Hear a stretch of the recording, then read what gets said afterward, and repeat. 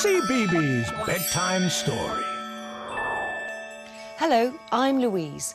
Tonight we're going deep down into the sea for our bedtime story. I hope you're wearing waterproof pyjamas.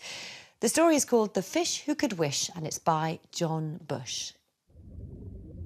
In the deep blue sea, in the deep of the blue, swam a fish who could wish, and each wish would come true. Oh, the fun that he had! Oh, the things he would do, just wishing away in the deep water blue. He wished for a castle. He wished for a car. He wished for a horse and a Spanish guitar.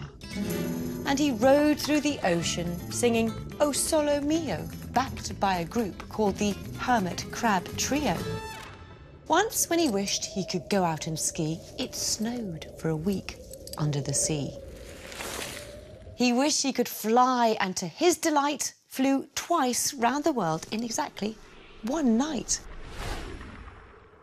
If sharks came a-hunting for a nice fishy treat, he'd quickly just wish he was too small to eat. And to teach sharks a lesson, do you know what he'd wish? That he was a shark and the shark was a fish.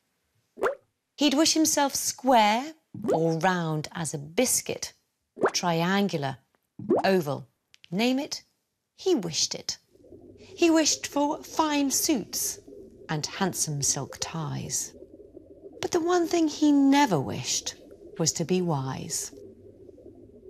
One day, just for fun, that silly old fish wished the silliest wish he could wish. That silly old fish wished he could be just like the other fish there in the sea. But wishing was something other fish could not do, so that was his very last wish that came true. That story was called The Fish Who Could Wish. What a silly fish, what a shame. What would you have wished for if you were the fish? Oh, that's a good one. I think I would wish for a cosy blanket and my favourite teddy. How lovely.